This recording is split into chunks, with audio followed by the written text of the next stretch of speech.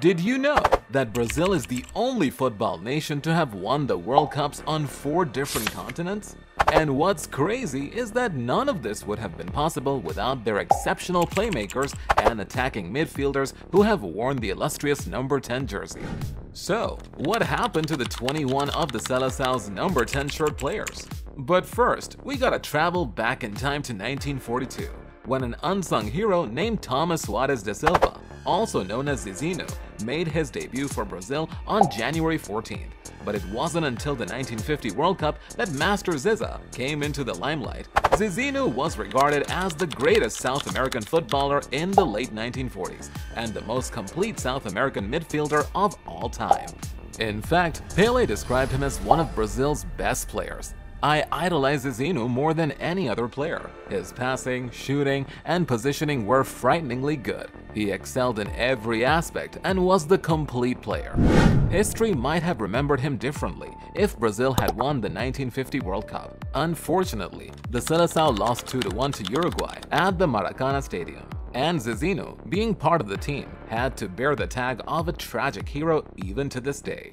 But for Jair Rosa Pinto, Brazil's failure to overcome Uruguay was his biggest regret. You see, Pinto is credited as the pioneer of Brazil's success as he helped the Seleção win the 1949 Copa America before finishing as runner-up in the World Cup the next year.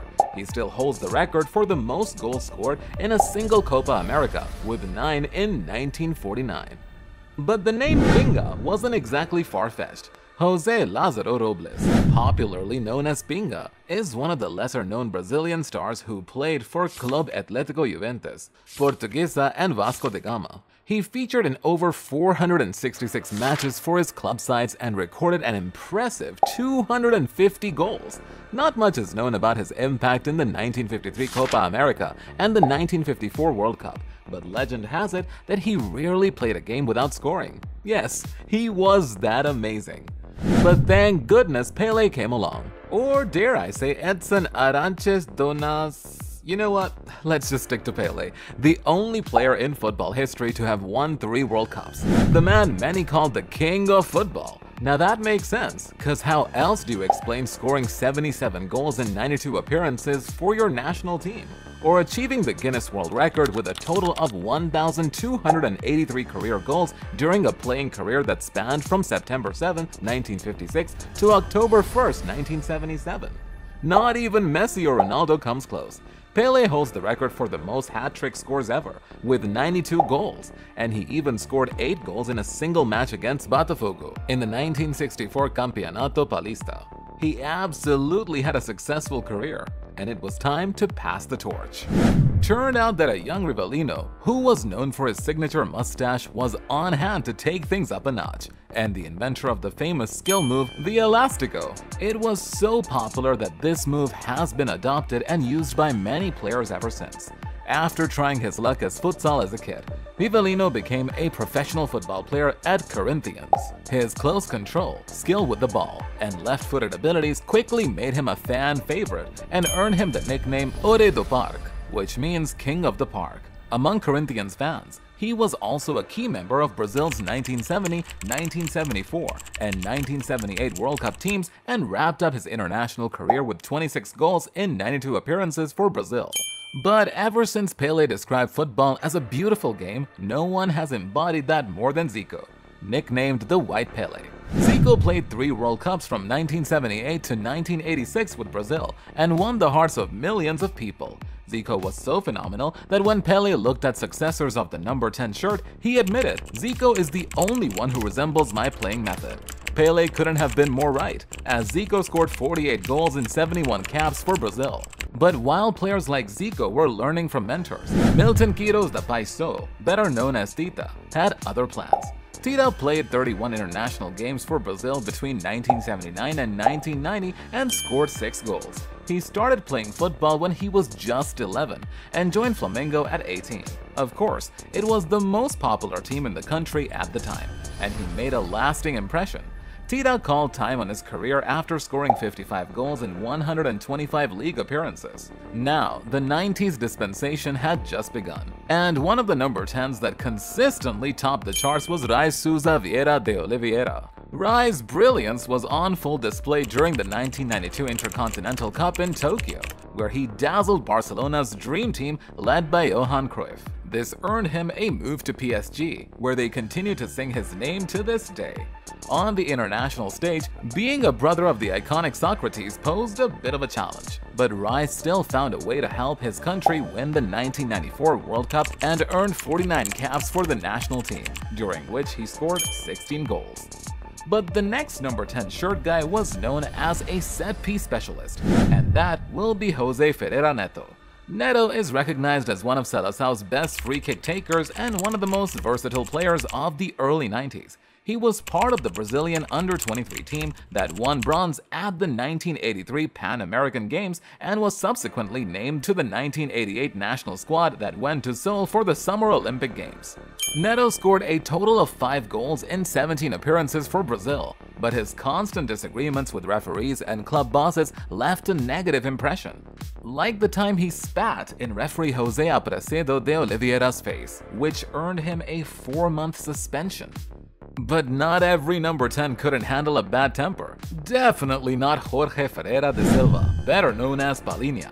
The then youngster had a pretty great career during the golden years of 1992 and 1993, playing alongside stars like Rea, Toninho Cerezo, and Leonardo, among others, to win the Copa Libertadores and Intercontinental Cup twice in those years. During his prime, Palhinha was called up to the national team and earned 16 caps, but he never featured for his country since 1993. Perhaps Palhinha just wasn't lucky. But the same can't be said about Leonardo Araujo, who has continued to enjoy success even after his football career. Leonardo is a versatile player who began his career at just 17 with the Brazilian Cup Flamengo in 1987.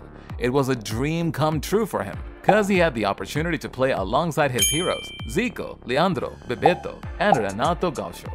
And he won his first Brazilian championship with them. He later joined Valencia before returning to Brazil briefly with São Paulo in 1993. However, when it comes to the World Cup, Leonardo will definitely be remembered for the 1994 incident when he elbowed Tab Ramos on the head, knocking him out before halftime. The Brazilian star player was suspended by FIFA for 4 games. As for Ramos, as crazy as it sounds, it took him years to recover from a fractured skull. Another player who hasn't quite recovered from wearing this iconic number 10 shirt is Rivaldo Ferreira. It's fair to say that he doesn't always get the widespread recognition he serves, and that's not just because of a few controversial moments. As a tall winger comfortable playing centrally, Rivaldo was nearly unstoppable for a long time. He terrified defenders and had an impressive ability to deliver crosses. And let's not even get started on his incredible shooting ability. His performance at the 1999 Copa America, where he tied with Ronaldo for the Golden Boot with 6 goals each, earned him the Ballon d'Or that year. But there's absolutely no denying that this combination with Ronaldo and Ronaldinho at the 2002 World Cup, where Brazil won their 5th title, will always remain a fond memory fans won't forget anytime soon. And who's going to forget the attacking midfielder who grew up on the streets of São Paulo? Juninho Paulista started his career at the Ituano FC before moving to São Paulo and later to Middlesbrough, where he's fondly remembered as the little fella today. It makes sense when you consider that what Juninho lacked in size, he made up for in skill. Juninho made his debut for the Brazil Olympic team in 1996, scoring 1 goal in 6 appearances, and for the senior team in 1995, scoring 4 goals in 52 appearances. He eventually announced his retirement in 2008 after playing for several teams, including Celtic, Palmeiras, and Sydney FC. But the next number 10 shirt holder is the only player who have scored 23 goals in a single game at age 13. It was at this point that the world realized that a football deity had hit the stage. Yeah, I get it, Ronaldinho needs no introduction, but it'll interest you to know that he's the only player ever to have won a World Cup, a Copa America, and Confederations Cup, a Champions League, a Copa Libertadores, and a Ballon d'Or. He could score and dribble. His free kick accuracy was great, and his skills were unmatched. Trust me, none of that would have been possible if he hadn't subscribed to our channel. Ronaldinho knows what it takes to be a superstar. That's probably why he hit the like and share buttons. So what are you waiting for? Hit that subscribe button right now. But none of that could stop him from getting into trouble. I mean, big trouble, cause after his Brazilian and Spanish passports were confiscated over tax evasion in July 2019, he and his brother tried to enter Paraguay with a fake passport, and it went all over the news. Man, that's embarrassing, bro. But not as embarrassing as when one man scored a decisive goal in a 2-1 group game over Mexico with a 25-yard strike. You see, Alexsandro De Souza is known for way too many reasons. His eye for the goals, creative playmaker abilities, and so many others. But the most prominent was his time at Fenerbahce, where he became the highest-scoring foreign player of all time in the Super League. I wouldn't exactly call him lucky, cause some say he lacks significant pace and physical power, but he made up for it with his technical skills, reading of the game, passing, and ability to provide many assists for his teammates. So it doesn't come as much of a surprise that he racked up 12 goals in 48 appearances for his national team. Okay, now the year is 2002, and a 20-year-old boy was called up to the national squad of the Korea/Japan World Cup.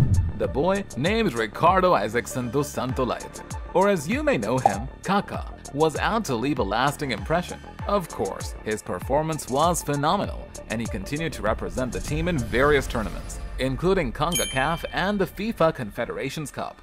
His career for both his clubs and country was marked by his creative passing, dribbles, pace, and goal scoring from midfield. In fact, Kaka was widely regarded as one of the best players in the world and considered by pundits as one of the greatest of his generation. And for a man with 29 goals in 92 appearances for his country and 185 goals in 565 appearances for various teams, it's no surprise that he won the Ballon d'Or in 2007, before the Ballon d'Or domination era of the GOAT Lionel Messi and Cristiano Ronaldo. But this next player is not a male international player. Yes, I'm talking about Marta Vieira da Silva. Marta holds the record for being Brazil's top international goal scorer of any gender, with 115 goals. And that's not all. She has scored the most goals in a World Cup for both genders, with 17 goals. She was a member of the national team that won silver medals at the 2004 and 2008 Summer Olympics. As if that's not enough, she also won the FIFA World Player of the Year a record 6 times, 5 of them consecutively from 2006 to 2010. But despite all of her achievements, the women's team just never won the World Cup. The closest they came was in 2007, when they lost 2-0 to Germany at the finals. But hey, how about we travel back in time, when Diego Ribas started to show his talent when he was just 6 at Commercial FC.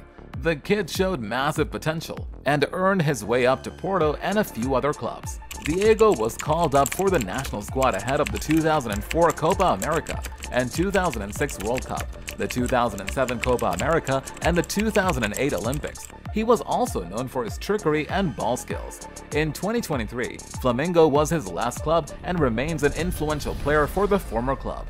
But none of that comes close to what Neymar has done. You see, Neymar burst into the scene so quickly that he seemed destined to become Brazil's greatest ever player. He developed his early career with Santos and moved to Barcelona, where the deadliest attacking trio feared by many European clubs called MSN was formed. In 2017, Neymar felt overshadowed by Lionel Messi and Luis Suarez. Later, his career at Paris Saint-Germain was marred by injuries, but he still performed superbly and is regarded as one of the highest peak performers in Ligue 1 history. Nothing can change the fact that Neymar has always been an indispensable player for Brazil's national team during its tough times, carrying the team on his back after most of the superstars retired from football. After all, what do you make of a guy with 79 goals in over 128 caps for the Seleção? Neymar is still out with an injury, playing in the Saudi League. Rodrygo now has the honor of wearing the iconic number 10 of the Seleção. The young striker, who is one of the great hopes of Brazilian football, has already shown his talent on the European scene. As of making this video, Rodrygo has a market value of 110 million euros and has scored 73 goals in 299 games and 6 goals in 26 caps for Brazil. With number 10 comes immense responsibility, and he knows he'll have to follow in the footsteps of the great Brazilian number 10s who have made history in world football. Will Rodrygo step up his game with the huge responsibility of the number 10? Also, who do you think is the greatest Brazilian player to don the number 10 jersey?